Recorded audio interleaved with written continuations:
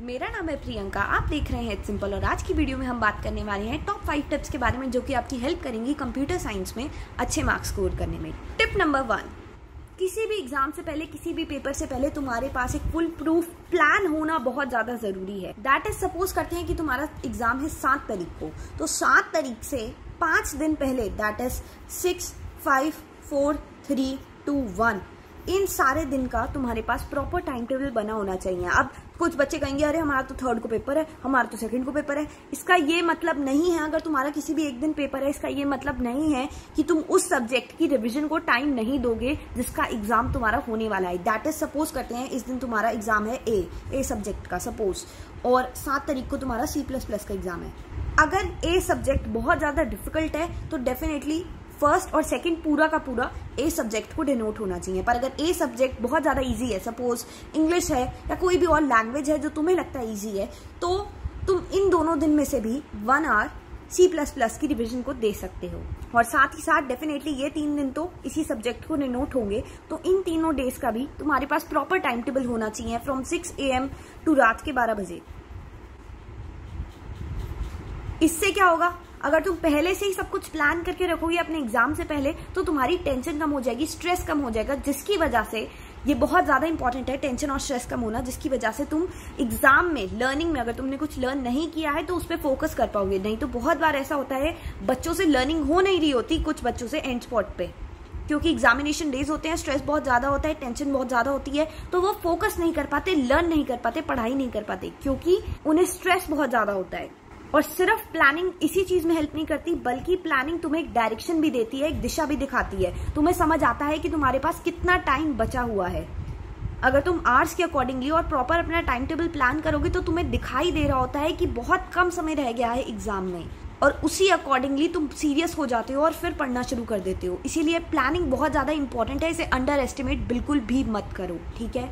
Tip number 2, बहुत बच्चे दूसरों को ये सलाह देते हैं कि फ्लो चार्ट बनाओ, फ्लैश कार्ड बनाओ अगर लर्निंग नहीं हो रही। यहाँ पे कोई आर्ट एंड क्राफ्ट का कंपटीशन नहीं चल रहा है कि तुम्हें फ्लो चार्ट बनाना है, हाईलाइट करना है, कलर करनी है, ड्राइंग करनी है, नहीं।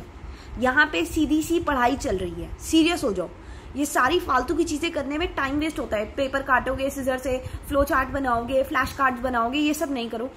एक प्रॉपर कॉपी लो, उस सब्जेक्ट को रिनोट करो। अगर अभी तक तुमने रिवीजन नोट्स नहीं बनाए हैं तो प्रॉपर रिवीजन नोट्स बनाने शुरू कर दो, जो तुम सिर्फ उसी दिन रिवाइज करोगे जिस दिन तुम्हारा एग्जाम होगा। वो रिवीजन नोट्स अलग होंगे और ये वाले रिवीजन नोट्स अलग होंगे जो तुम इन 3 दिन रिवाइज करोगे। इन तीनों दिन तो ऑफकोर्स तुम अपनी पूरी की पूरी बुक रिवाइज करोगे, और साथ ही साथ जो भी तुमने रिवीजन नोट्स पूरे साल में बनाए हैं वो, राइट। और C++ जिस दिन तुम्हारा एग्जाम है, एग्जाम से 1 या 2 घंटा पहले, अब तुम सारी पूरी की पूरी बुक तो रिवाइज कर नहीं पाओगे, पर इंपॉर्टेंट पॉइंट्स रिवाइज करने के लिए तुम स्पेशल अपने नोट्स बनाओगे रिवीजन के लिए, उस दिन के लिए जब तुम एग्जामिनेशन हॉल के बाहर खड़े होगे, उस टाइम रिवाइज करने के लिए। बहुत बच्चे ऐसी सलाह भी देते हैं कि एग्जामिनेशन हॉल के बाहर रिवाइज मत करो, स्ट्रेस हो जाएगा, बकवास, कुछ भी ऐसा नहीं है।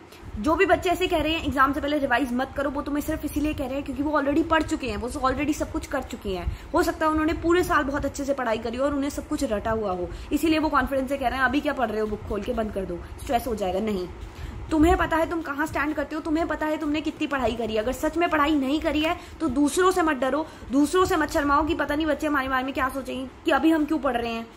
कोई भी नहीं पढ़ रहा और सिर्फ मैं बुक खोल के अभी 1 घंटा पहले पढ़ रही हूँ एग्जाम से, नहीं, ये सोच निकाल दो। 12th का एग्जाम है, बहुत ज्यादा इंपॉर्टेंट है तुम्हारे लिए। अभी इस टाइम पे सिर्फ पढ़ाई के बारे में सोचो, ये मत सोचो कि कोई क्या सोचेगा। बाकी बच्चे नहीं पढ़ रहे, इसका ये मतलब नहीं है कि तुम्हें भी ये पढ़ना बंद कर देना चाहिए। तुम्हें पता है तुमने कितनी पढ़ाई करी है, और अगर सच में पढ़ाई नहीं करी है, कम पढ़ाई करी है, या तुम्हें लगता है कोई ऐसा क्वेश्चन है जो तुम्हें याद कर लेना चाहिए एग्जाम से 1 घंटा पहले जब तुम एग्जामिनेशन हॉल के बाहर खड़े हो, तो डेफिनेटली पढ़ाई करो, क्योंकि ये साल तुम्हारे लिए बहुत ज्यादा इंपॉर्टेंट है और ये सिर्फ तुम्हें पता है।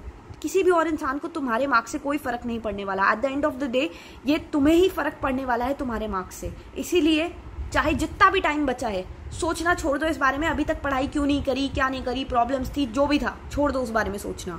अभी से इसी टाइम से पढ़ना शुरू कर दो सीरियस होके, ठीक है। टिप नंबर 3, बहुत बच्चों को देखा है पूरी एनसीईआरटी कंप्लीट नहीं हो रही होती। सैंपल पेपर करें, हॉट्स वाले क्वेश्चंस करें, या फिर हम प्रीवियस ईयर पेपर्स करें। डेफिनेटली प्रीवियस ईयर बहुत ज्यादा इंपॉर्टेंट होते हैं, बट स्टिल अगर तुमने एनसीईआरटी कंप्लीट नहीं करी है तो इन तीनों चीजों पे जंप मत करो। अभी सबसे पहला गोल तुम्हारा होना चाहिए एनसीईआरटी को कंप्लीट करना।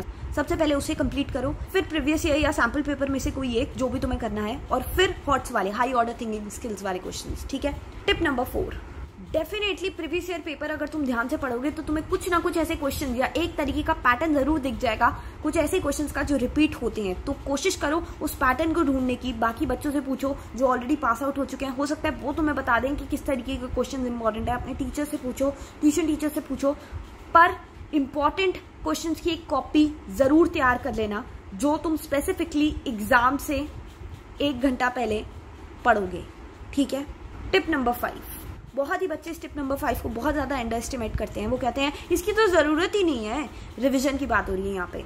बहुत बच्चे क्या करते हैं, लर्निंग के चक्कर में रिवाइज करना भी भूल जाते हैं। 1 महीना पहले अगर तुमने कुछ भी लर्न किया है और अब तुम फिर से कोई और नई चीज लर्न कर रहे हो और वो पुराना 1 महीना पहले वाला रिवाइज नहीं कर रहे हो, तो इस बात के चांसेस हैं कि तुम्हें एग्जाम में वो चीज जो तुमने 1 महीना पहले याद करी थी वो नहीं याद आएगी। बहुत ज्यादा इंपॉर्टेंट है रिविजन। अगर तुमने नया कुछ याद नहीं किया है, बहुत सारा कुछ याद करना भी रहता है, तो उस नई चीज को याद करने का भी टाइम दो, पर साथ ही साथ रिविजन को मत भूलो। क्योंकि जितना तुम्हें आता है उसे तो पक्का कर लो, उसे तो अच्छे से याद कर लो। नहीं तो एग्जाम में बहुत ज्यादा प्रॉब्लम होने वाली है कि यार आता तो है पर याद नहीं आ रहा। वो इसीलिए याद नहीं आ रहा क्योंकि रिवीजन की नहीं होती है। तो रिवीजन जरूर करके जाओ। इस चीज को अंडर एस्टिमेट मत करो, लाइटली मत लो।